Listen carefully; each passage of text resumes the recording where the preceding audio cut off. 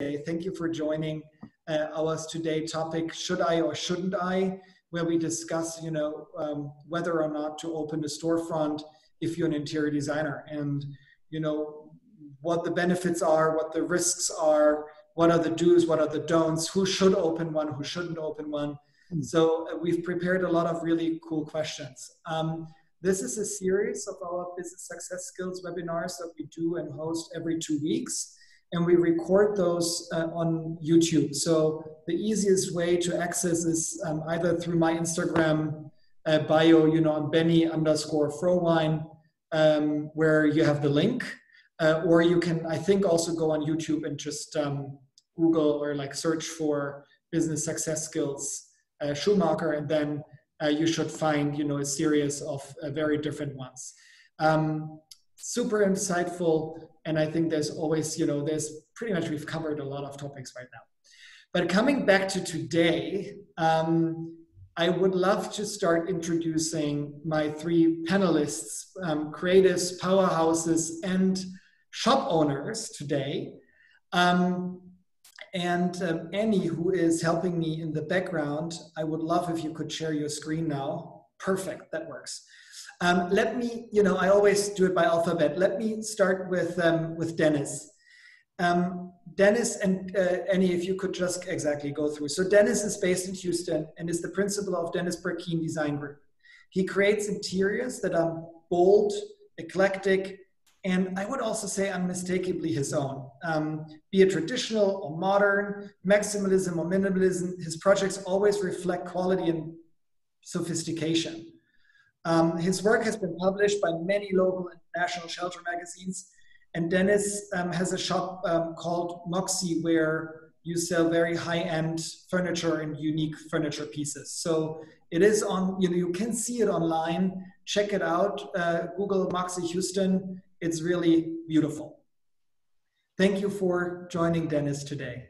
Thank you for having us. Second is Laura Hodges. Laura has been influenced by, and that I have to read, Norwegian grandmother, British mother, Jamaican father. And with that, Laura developed early an appreciation for travel and diverse cultures, having traveled extensively to over 30 countries. So I think that is also what influences her, international aesthetic, along with the love for unique and dynamic environments. In 2018, Home and Design featured Laura as one of the designers to watch. And also Laura has, what a surprise on today's panelist, panel, has a storefront. Also check it out online. You can even buy there. And you can, as you watch, also select your favorite pieces in the background, because Laura is actually in her shop. So we can do this, multi-channel. Laura, thank you for joining. It's really a pleasure having you here. Thank you. Thank you for having me. Thank you so much. And then last but not least, Patrick Mele has a degree in art history and cultural studies. And his aesthetics is influenced by the interplay of art, architecture, decorative arts, and fashion throughout history. And I think, you really see his passion for a wide range of styles. Patrick cultivates rooms that tell a layered story. I think this picture tells a lot of stories with a lot of layers. I think it's really beautiful, based on the architecture, location, and the people that inhabit them. And also Patrick has a fabulous storefront. And I just learned, Patrick, that you move also online with your store very soon, right? Okay, awesome. So everyone check it out.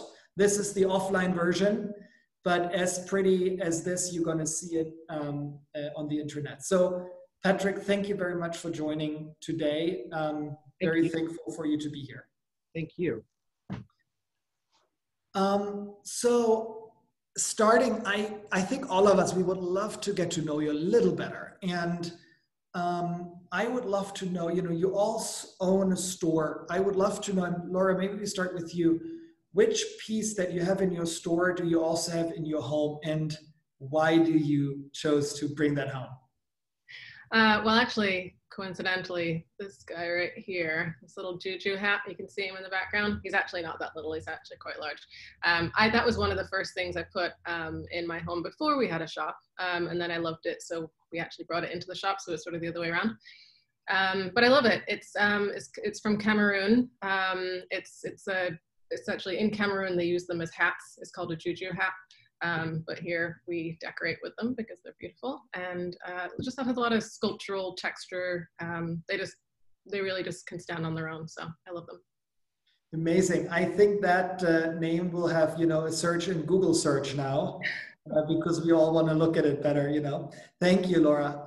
Dennis, what do you have from your shop at home, and why? That actually changes almost weekly. Because it's, I'm always I love to buy and I love to hunt. So I'll find something and I'm like, okay, I'll put it in the store. And if it doesn't sell, or I'll put it in my house and then I'll take it to the store. The last thing I would say, the most wonderful thing I've done, it's a Mele Bachmann chair. And I did it in a Latigra fabric, which is kind of over the top, but it's pretty fabulous. We don't carry a lot of new product, so it wouldn't be in the store as well. So, but anyway, that's what I have now. Sounds pretty fabulous. And Patrick, what do you have something from your store at home, and what is it? I relate to both of you because I love juju hats so much. We have them at home and at the shop as well. And my house and my store are constantly in flux, things coming and things going, and old things that I'm sick of looking at, perhaps at the shop that haven't sold, come back home. But recently, I gifted to my family a Wayne Pate. Do you guys know the artist Wayne Pate at all?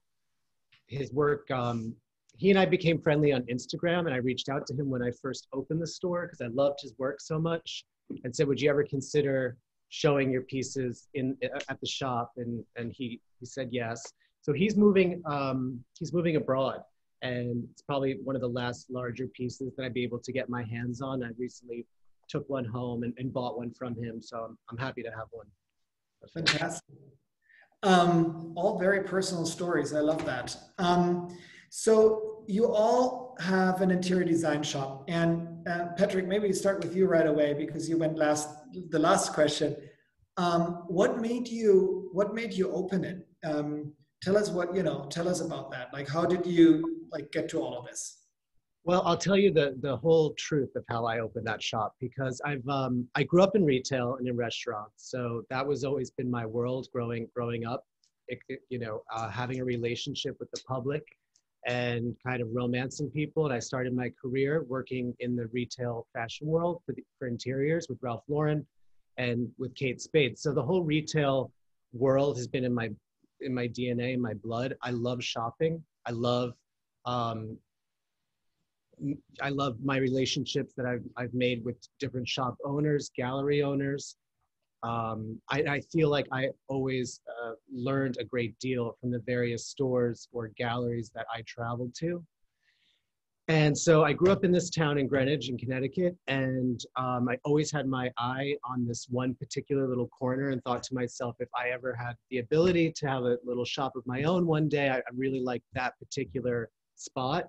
And the for lease sign went on the window, and I called the landlord, and it was within my budget. That is one tip I would definitely give to anybody who is thinking about getting into the retail business, is to hopefully find a landlord that is benevolent and fair and can work with you. I don't know if you guys have a similar experience, but during the past COVID months, I've been lucky enough to have that great landlord.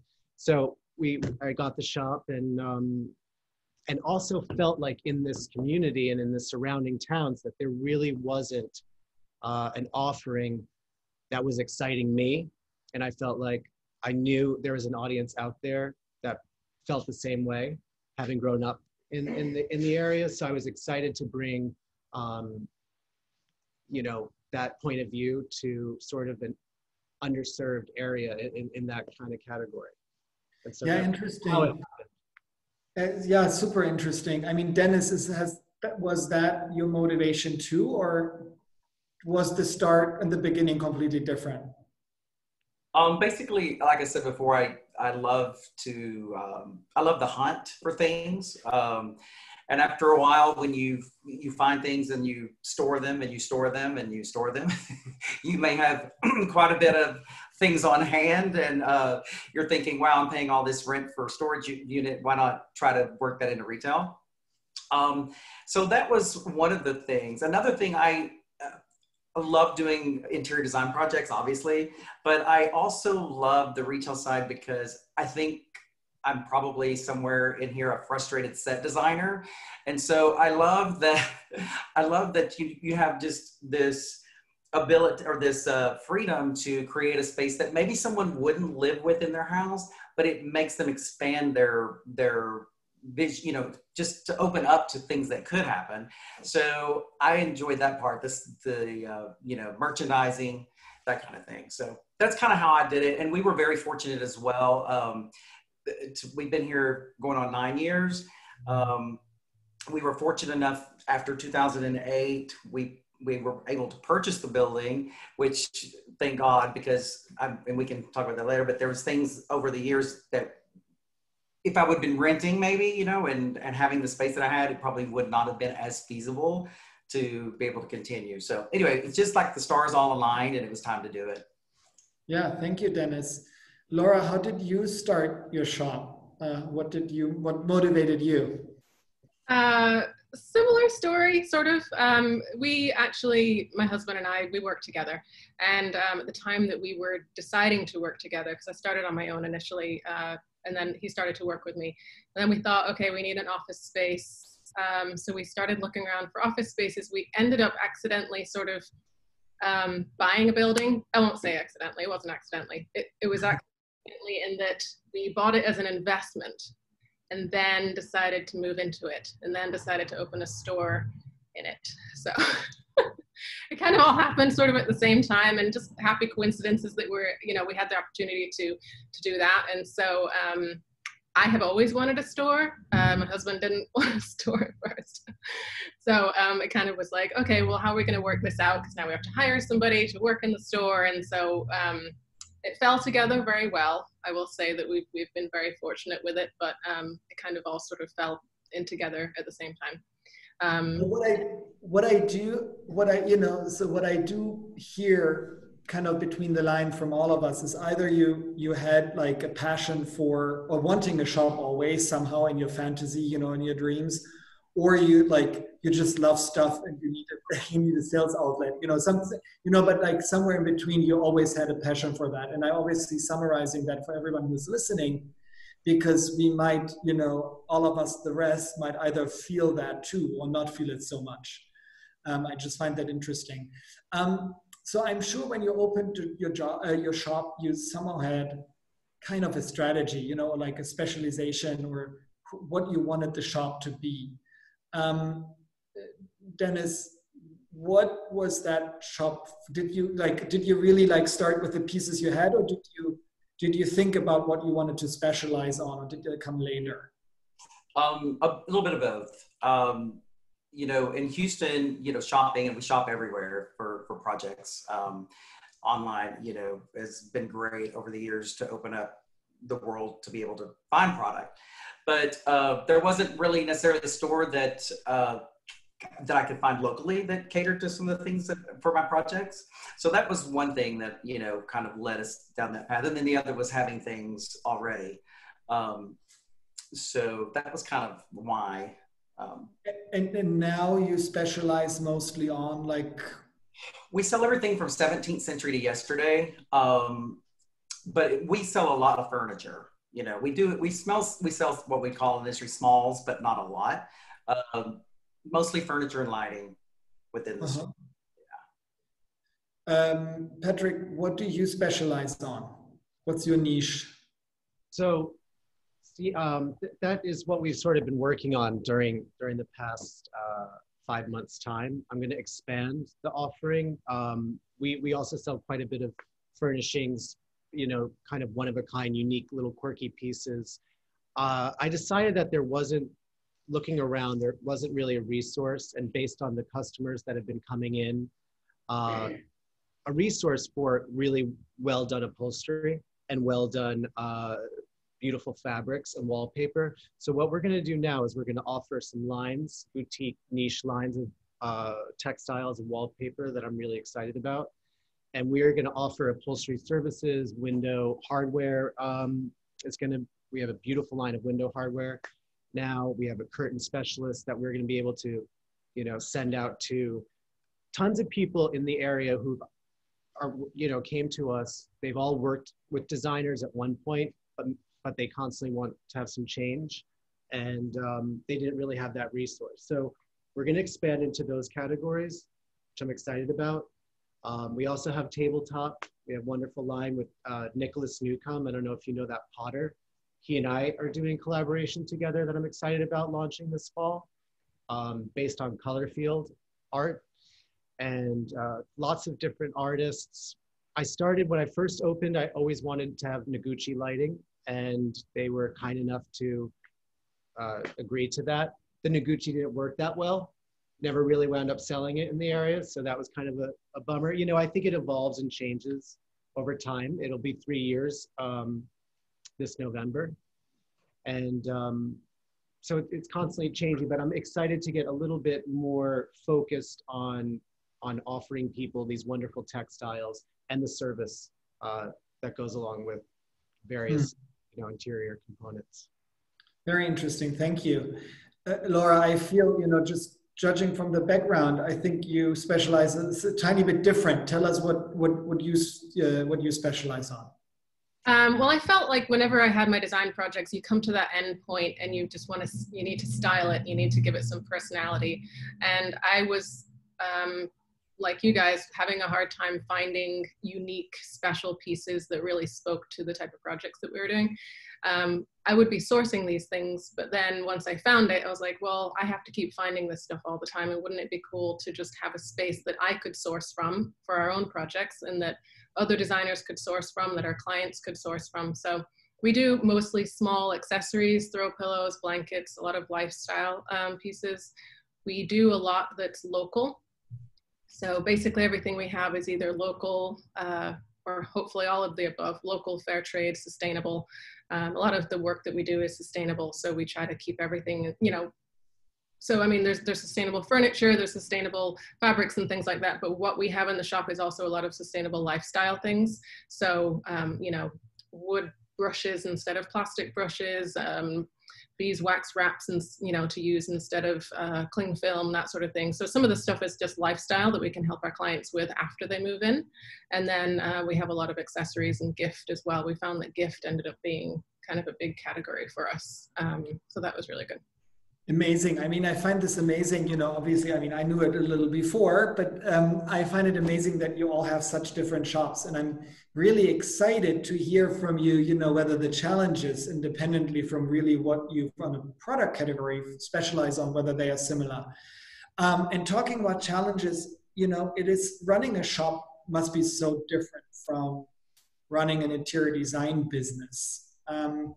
Laura, what is, for you, the biggest challenges at the beginning and now? Yeah, tell us about it. Yeah, well, just it's two separate businesses. So, I mean, I went into it thinking, okay, we're just going to have a shop.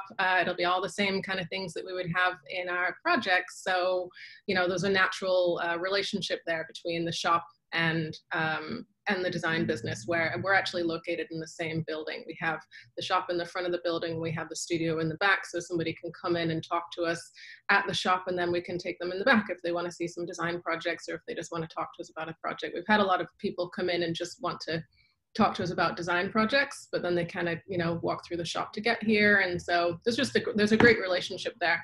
The challenge has been balancing the two, because we, for instance, right now are really, really busy with design projects. And then our online shop kind of took off. So then it was like, oh, okay. So now we have to make sure that we have somebody who can do all the online stuff, but we're just a bunch of designers. So now we have to make sure that who's gonna take care of the online, who's gonna take care of the shop, who's gonna, so we're all wearing multiple hats all the time. It's a small business, we're all wearing multiple hats, but just, sort of allotting the time to the shop separately from the design business. It's a happy balance. That's what we try to go for, is a balance of the two. Patrick, what do you find the most challenging part of basically running two different businesses? Well, I'll tell you what, I would never have done the shop. My mother and I run this business really together. So that's another reason why I opened the store. I had that built-in partner there. And she really runs the shop. I found it challenging, just like Laura described. I'm trying to get to that happy medium between the two, but we're growing. And so it has been truly a challenge to figure out how to balance it all, because I do think that the most successful shop owners out there that I know of, for instance, John Darien is a good friend of mine, and it's somebody who I greatly admire as a shopkeeper. It's an example of a retail person. He's there all the time still, 30 years I think that he just celebrated his anniversary, and I think it's because he's there every day, and his clients see him engaged, and so I'm trying to still figure out that balance.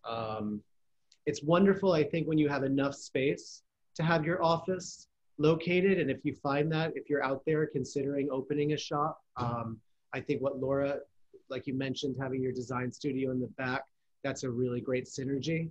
I don't have that in Greenwich. It's a very small little 400, 500 square foot shop. There's no basement. So it's got challenges, but, and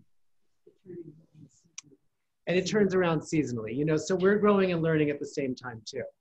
It's not easy, right, guys? I mean, it's definitely a challenge for sure, but fun one. Yeah, Dennis, is your challenges similar to those of Patrick and Laura, or is it something totally different? It actually is totally aligned with theirs.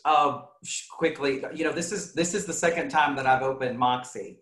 So I opened a store in 2006, and by myself doing design work, and it was a smaller store. But it was a good size store. We had probably 1,800, 2,000 square feet. But for me at that time, I had one other employee, and so the balance of being able to run a retail store and do design work completely was too much for me at the time.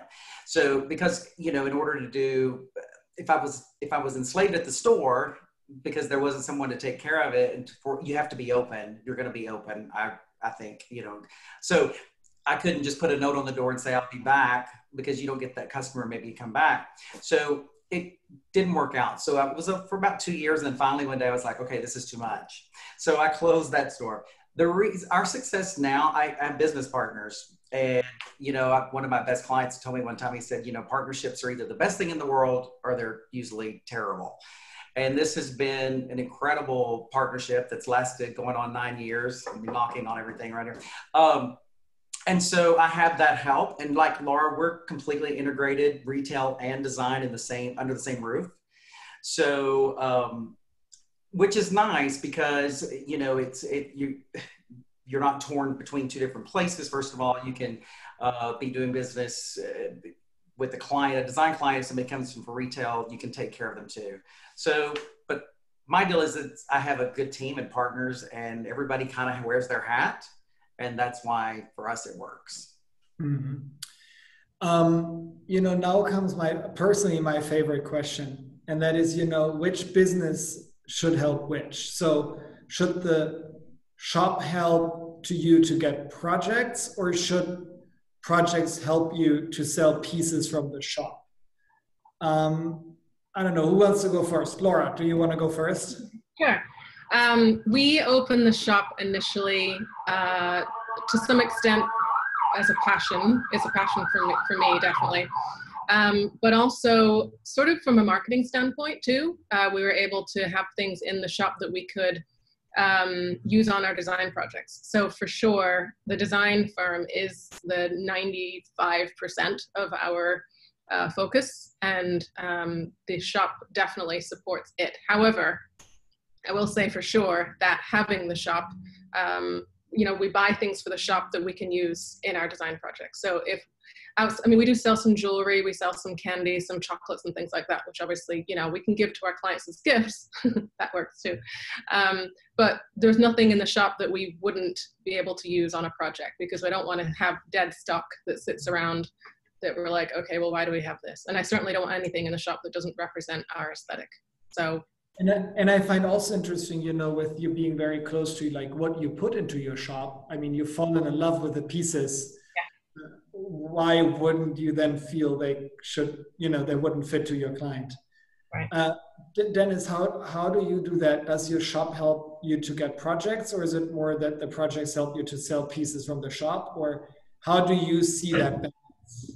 I think for us, it's a little bit of both, because we have a lot of space, and we've been very fortunate. We just did a complete remodel of the store. We have about 8,500 square feet.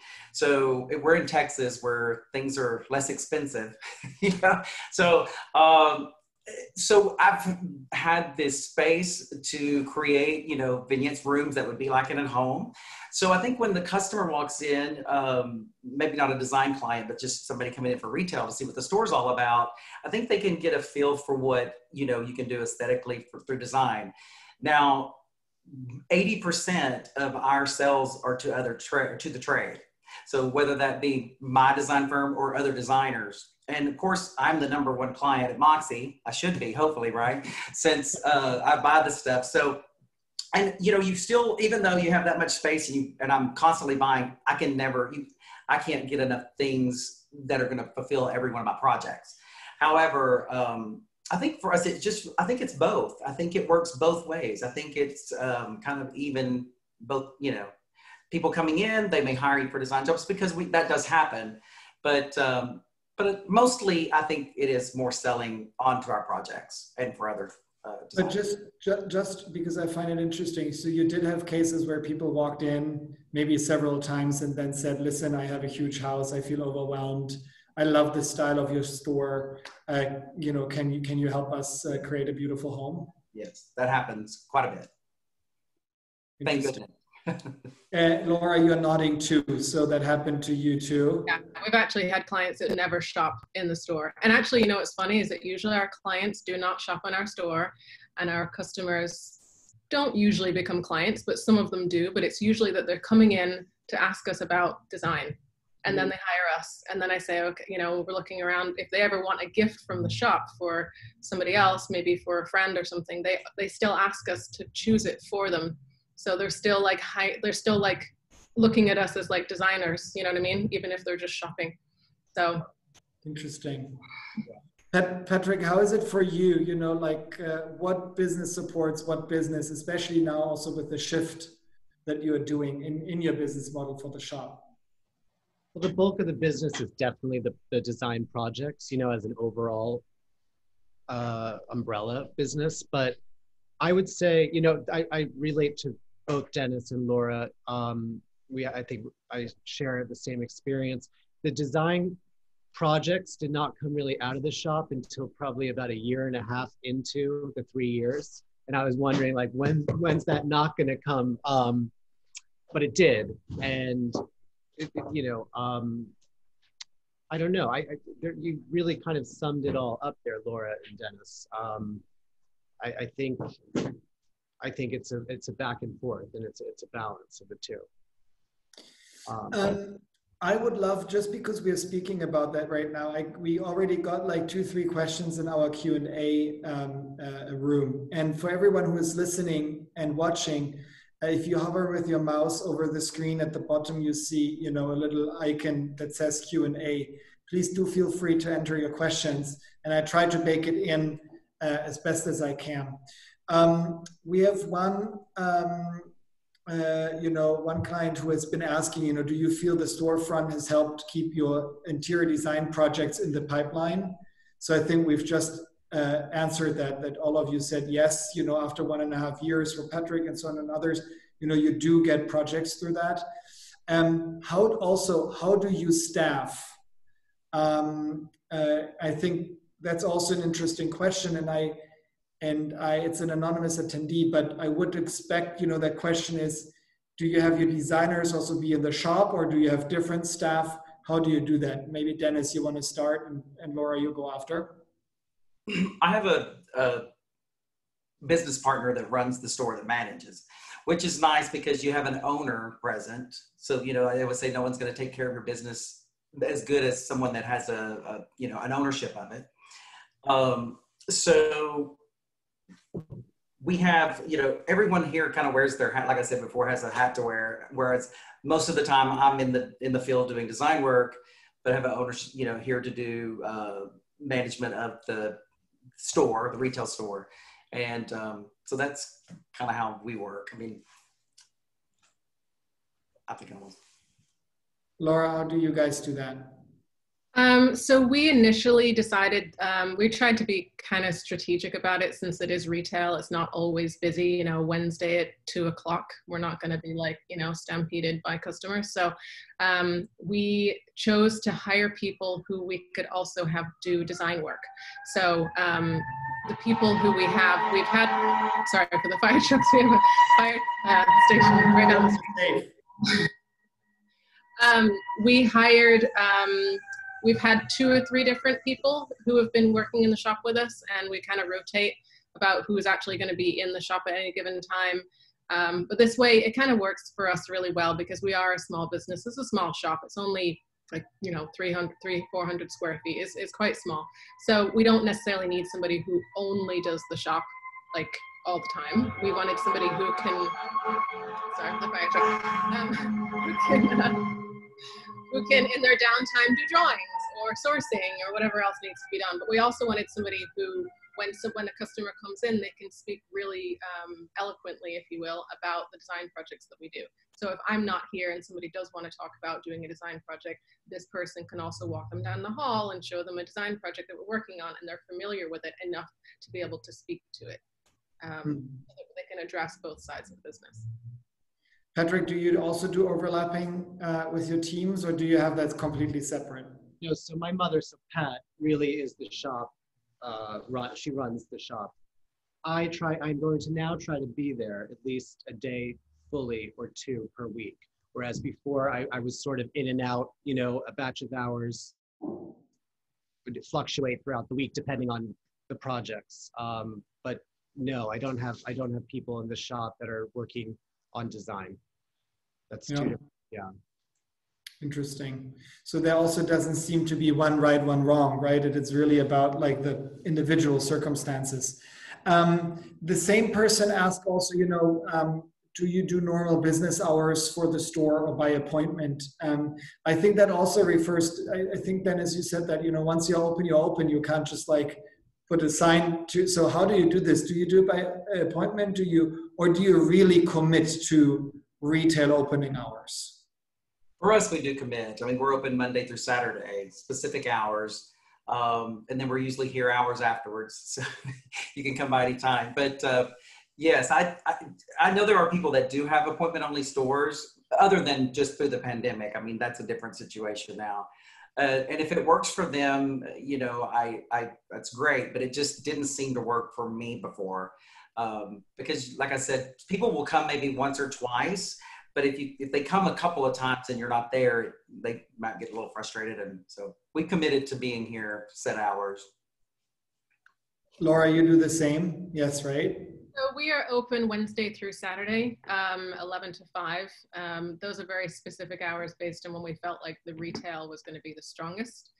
We certainly have people that are like, oh, I wish you open on a Monday at 3 o'clock or some random hour. But for the most part, people are working during those hours. We're here though. So we take appointments and we say, hey, you know, our studio is right there. If you want to stop in on a Monday at 3 o'clock, just let us know and we'll open the door.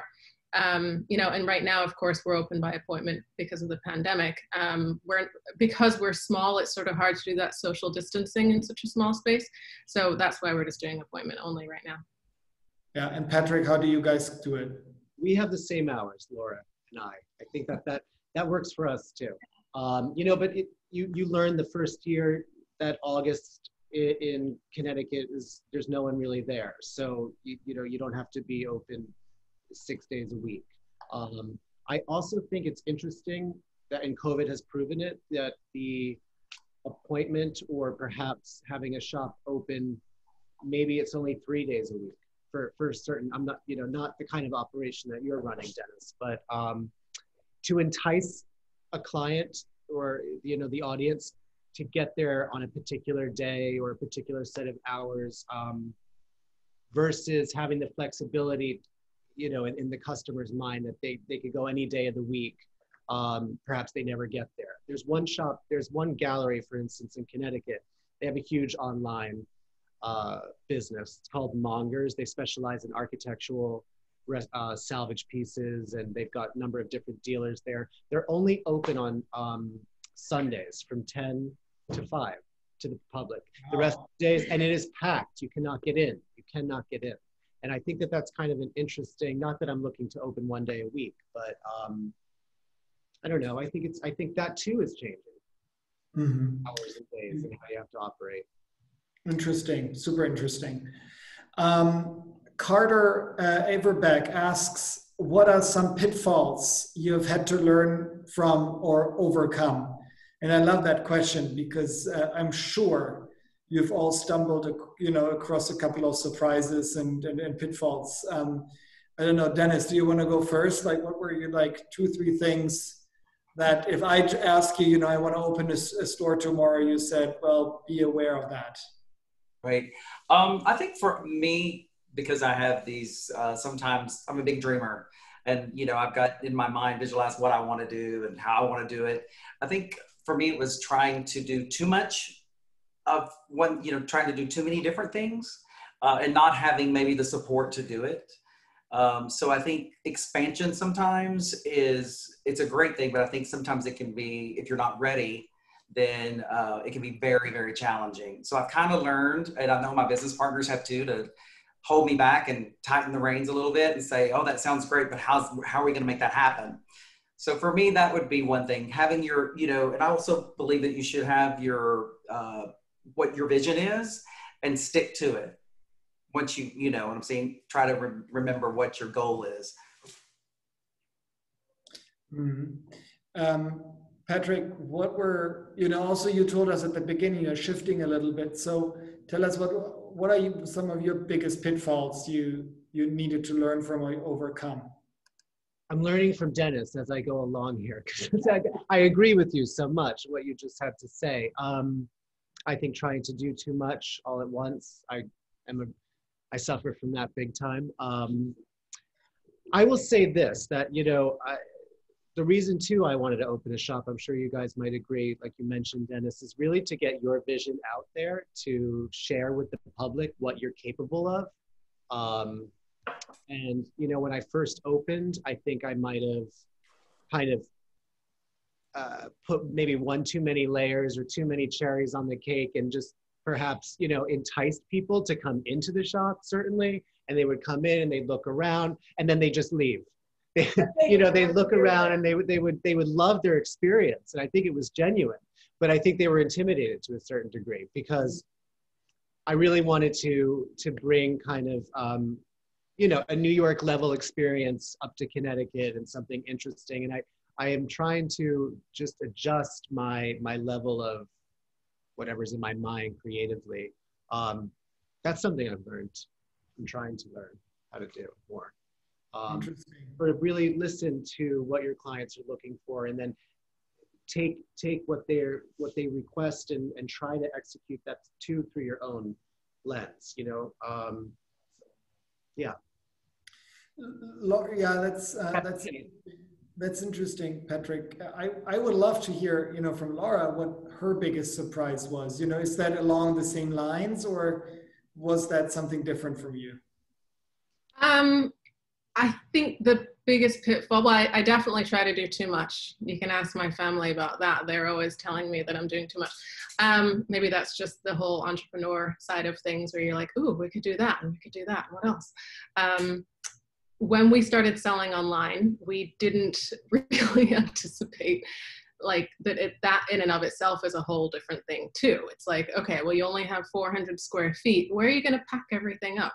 Where are you going to store all of this extra stuff? Because we started opening, when we first started opening the store, I thought, let's just have a couple of each thing, because then it's special. I don't want like stacks and rows of, you know, the same thing like you're at Target or something. I want it to look special. And a lot of what we have is very unique. It's handmade, it's locally made, and all this lovely things. So, but then of course, you know, you go and put that online and you sell out of those two things. Well, now you need to buy more. And instead of buying more every single time, it's like, okay, well now maybe we should have some back stock where we're going to store all that stuff, where we're going to pack it all up, where we're going to, you know, packing materials everywhere. You know, so, and we have an unfinished basement, which is a little scary right now. It's because it's an old building. And so we've been thinking about maybe refinishing the basement so that we can store, you know, packing materials and boxes and things down there. So that's been a whole different thing. Just selling online has been a big learning curve for us. But yeah, I love this, like, so hands-on operational experience to that too, you know, because it sounds really real. Yeah. You know, Alison also asked what your biggest cost is beside rent. So if I now, again, like I'm Benny, I want to open, you know, the Benny storefront. So I think, you know, that I think about rent, you know, it occurs to me that I should, you know, put that into my cost base. But what could surprise me that hits you there? Patrick, I don't know. Do you? I'd say sure. You know, when I first opened, I had collected a lot of pieces that I intended to redo, tend to refinish, reupholster, etc. I think it's been a learning curve of what I am going to invest into a piece and how much that customer is really going to spend on that piece. So, you know, great if I sell it, but how much profit are we really making? So I've had to dial it back a little bit where that's concerned. What other pitfalls? Many. Yeah, I mean, I can also, you know, hand the torch over. Dennis, Laura, you know, what were for you the biggest cost or surprising costs? I think it's for me, it's the amount of inventory that it takes, and we pride ourselves on selling things that are very unique and special, and so obviously those items a lot of times have a bigger price to acquire. So that to me is like, you know, making sure that you have enough cash flow or have enough reserve to be able to purchase something. Because, you know, when people come in, and I'm notorious for, I actually do all the styling here at the store. So when they can nail me down to get me to do it. And so I get everything perfect. And it's kind of like, you know, they have to remind me when I walk in and the piece is gone, you know, that anchored the whole area. And I'm like, wait, what's going on? And they remind me, oh, wait, we are a business. We're trying to make money here. So it's quite okay that it sold. And I'm like, we're devastated. But, you know, because just to maintain the inventory, because we sell a lot of furniture. And, you know, we actually even we have an in-house upholstery division that we decided to do as a team about 5 years ago. And basically it was so much easier to have it in-house. So I could just walk to the back of the store and to see if they were, you know, if it was being done correctly or whatever, and saved a lot of time. And it's one of those things that it's probably not extremely profitable, but it is such a convenience that even if it breaks even and it's employing people, it works really well for us. So it just different things like that. But I'd say inventory for us is mostly keeping that up, keeping that going. So interesting. I now know where I'm going to upholster my, you know, my chairs. Now. Laura, what's been for you, or what is the biggest cost next to rent for you? Probably employees, which is why, and you know, I say that, but then I also kind of take it back because we do try to have whoever's in the shop capable of helping us with design projects. So they're not designers, but they are people who we could have them do drawings, we can have them do sourcing, we can have them do administrative tasks that relate to the like project management, let's say, of a design project. So we kind of think of them as contributing to both companies at the same time, which makes them not like a significant overhead for the shop. We definitely need the warm body to be in the shop, somebody who can, you know, be here for the shop, but we try to have them be somebody who can, we can have them be like a benefit to both companies. Yeah, and inventory. We don't really carry much furniture, so it's not a huge amount of money that we're spending on inventory. It's really more just cycling through and, you know, buying new things all the time. Yeah, and I mean also, you know, like technically it's not a cost, but it takes a lot of cash, right? Right. That obviously you might want to spend in a different way. Paige also asked, I think, a very interesting question. Thank you, Paige, for writing this in here. How have your shops fared during the pandemic? Does it make you second guess owning a shop?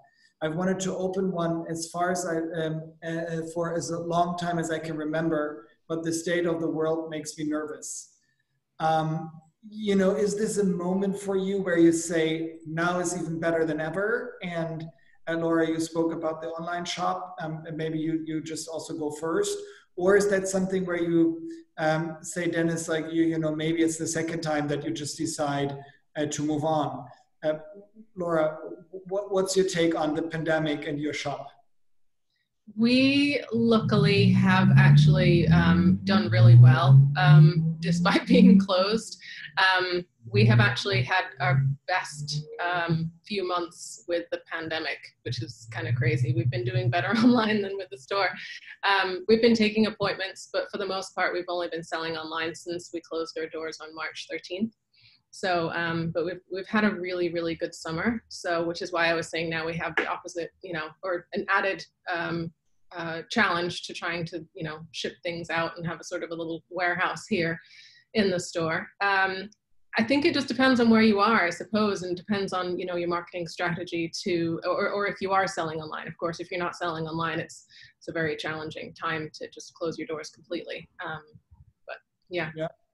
Patrick, I mean, you said that you've changed your strategy a little. You know, was that always out of the belief that now, you know, a shop more than ever, or did you also have doubts in the last months? I think it's been now more a shop than ever, just simply because of over the 3 years, building these different relationships that I've, you know, built during design projects and seeing that we've built a really loyal customer base and they keep coming back and the word is spreading. And I also, a lot is closed, you know, in this particular area. I'm sure that's true all throughout the country. So it leaves, you know, a window of opportunity too, to, you know, service people that really are not there. There's also been, you know, sadly, you know, reported in the news, so many people have moved out of New York and are moving into this area in particular. So I think more than ever, it will be you know, it's been the busiest I've ever been as a designer working on projects 7 days a week. And I have a feeling that it's going to be like that, I hope, when we reopen that door. I've sold through Instagram. I've sold by appointment here and there to loyal clients. And I do think, you know, we all are in this industry that focuses on the home. And I think it's more important than ever. It's the only place a lot of us can go.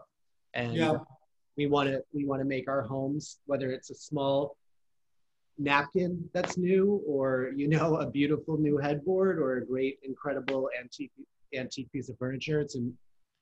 It's more enticing than ever to the public, I think. And I think you also mentioned an important part, you know, that is marketing strategy. And maybe, Dennis, I changed my question a little, more of the question into the next question that Carter actually asked. You know, what has been your best marketing strategy, or what do you base your marketing strategy on to be successful with your store? So this is constantly an evolution for us. Even before the pandemic, I think we realized that we needed to take into account how social media had changed the landscape. And so we had kind of started doing that, saying, hey, we need to post things on Instagram, or we need to whatever, the social media outlet was. So we had kind of started that, but I think with the pandemic, it has definitely given us more sense of urgency. And we do sell a considerable amount of inventory online we're represented on the First Dibs platform, and we sell. It's been very, very successful for us. So a lot of our things, I would say maybe even 60 to 70% of the things that are sold through our store leave Houston and go to everywhere from Australia. We've shipped things to Hong Kong, London. So, which has been nice for me because, like I said, I like to buy, and sometimes the things that I buy may not be so suited for someone here locally. They may not like, but someone in New York or San Francisco would be. So I think, like I said, just the urgency of trying to figure out how to change our marketing strategy. And that's why, like I said before, we've got to get this point of sale thing going as soon as we can on our website. Yeah, but I think, own website is important, but I also think it's interesting to say, look, we go both ways, on our own store, own website, and use First Dibs as another sales channel. Patrick, how do you do that, especially with your quirky, unique pieces? I think now I'm looking to probably not with First Dibs, but I think I'm going to build a relationship. I have one, love the owner of Cherish, so that's something that I want to do. And we're gonna put as much as we can online. But obviously I don't think upholstery and we're not going to sell fabric by the yard necessarily online. We're not going to be equipped to do that right away. But the pieces that have stock and that are readily available, I'd love to get them online, or the unique one-of-a-kind items. But I also think for us, and I've noticed this, that yes, it's great to focus on national or international market, the marketplace, but there's nothing like your backyard, the people that really live and inhabit the area that your shop is in, the people that actually, come in that door that you build a relationship with and a trust, they're going to be your best client. For me anyway, that's how it's worked over these past 3 years versus having that website set up where all the merchandise is. I think we've been able to have more success that way. But I'd love to. I'm trying to evolve it. And Laura, what else do you use so that people actually know of your store? Does that all come through Instagram? Do you do Google Shopping? What do you try to do or what did you do so that people actually did find your website and purchase so much throughout the summer from you? Yeah, mostly Instagram, to be honest with you. I can tell you that I'm not a massive fan of social media in general, like for myself personally. So I do have to make sure that I keep on top of these things, both for the studio and for the shop. But I have found, and we actually have one Instagram that's for both the studio and the shop. So I kind of promote things for Domain through our Laura Hodges Studio Instagram. We don't have two separate ones. That would just be way too much to deal with.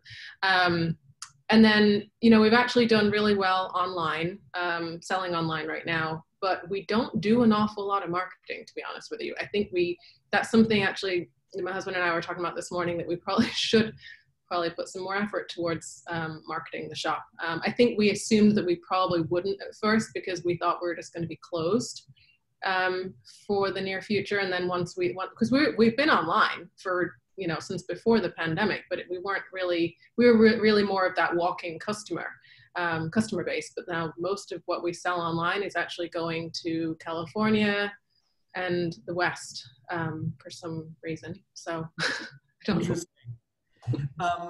I also got the question, what level of investment did you need to start your storefront? So that might be a little personal, but maybe you can, maybe you have a range, or maybe you say look, there's those 3 things, just so, for someone, again, I want to open Benni storefront. do I need 20,000 to 50,000? I need 50,000 to 100, like what do I need in order to like get sale through the first 6 months, of buying all the inventory? I don't know, Dennis, what would be your advice there?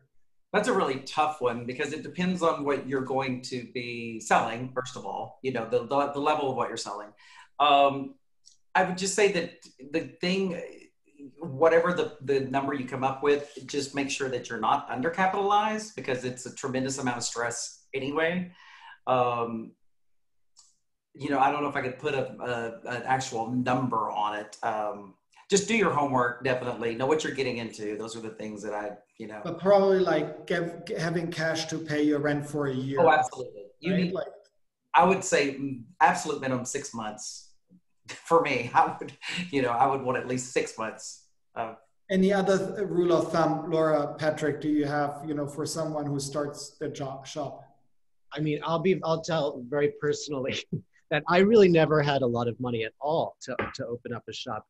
I mean, yes, it's smart to have, and I probably had 6 months, but I did it because, again, like I saw that lease sign and I called and it was the right number and I said, I'm going to try this. And I've been fortunate enough to keep it going. But I started with like under $5,000, if you can believe it. I mean, really kind of very, very, very low. I started with a few things and I was fortunate enough to lean on friends who make incredible things, whether it's textiles or tableware or artists who I'm friendly with.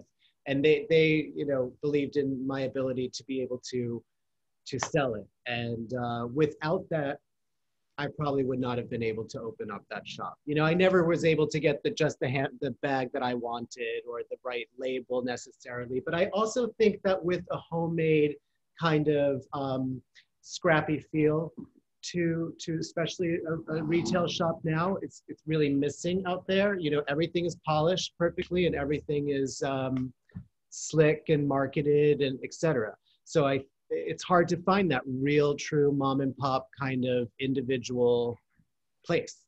And I think people feel that when they come to our shop. So it's growing and evolving. I'd recommend to anyone though, save up because you never have enough. Thank you. I mean, the hour is almost over. So I want to ask one last question, and maybe, Laura, you want to just like give it a quick start. Who would you recommend to open a shop? Who would you say, oh my God, fingers off, don't do it? I would say anybody who just loves being an entrepreneur, because you have to have that passion for doing something that you really believe in. I think that if you are going to do something like a shop, you just have to be ready for it to not necessarily be successful. Like right off the bat, at least. And I think that if you love interior design though, and you have your shop supporting what you're doing, we went into it relatively low risk in that we had purchased the building. We try to present it so that we're paying ourselves, so that we're representing what the cost really would be, so that we're not like, just pretending to have a shop. But I just would say that, have a mindset for owning a business, because there's so many ups and downs with it. You can't go into it thinking like, oh my gosh, I'm just going to make tons of money. It's going to be amazing right off the bat. You have to be ready to really put in the work.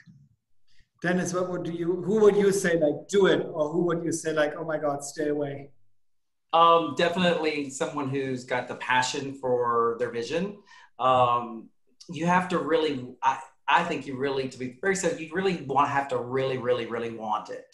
I don't think there's really room for brick and mortar for maybe this could be okay, or maybe this won't fly, will work or will not work. And someone that's not afraid to work, because you're probably going to work your butt off. So, literally during the remodel, I have torn down the walls. I have put sheetrock up, because when you don't have a lot of money, and trust me, we did a lot like Patrick. We started very low. When I say have 6 months in the bank, that doesn't necessarily mean that's what we did. That's just what I would recommend. So you don't have the ulcer that I did, okay? But just someone that really, really wants it. And you know what? Go for it. If you really want it and you're dreaming about it, don't let anyone tell you. There's always a way. Yeah. I agree. Patrick, is that you? That's also your I agree. I think it's I think all of us, and you too, Benny, running the business you run, you know, it's 7 days a week, especially if you think you're going to have an private clients and have this shop. And if you don't love talking to people and romancing and interacting, you know, I mean, the internet's wonderful and great, but at the end of the day, it really comes down to interaction face to face with people. And that's why you build that's how you build a customer base, you know, because people fall in love with coming in with the people that are there, and they want to, you know, you build a relationship. Absolutely. Thank you. Yeah, thank you to the three of you so much. It's been wonderful. And I also want to thank you to give us such honest and personal answers. You know, I think that's really what everyone appreciates. Yeah, it's been wonderful having you. We all gonna, you know, try to get your sales numbers up, because we all gonna start you know, going on your home pages. And yeah, thank you for joining us today, everyone out there. You know, please share on Instagram what we're doing. I think that would be wonderful for us, and spread the word so that people, you know, more people benefit from these webinars. And Laura, Dennis, Patrick, be well, be safe, and thank you for joining and sharing all your experiences today. Thank you. Thank you. Take care. Bye-bye. Bye.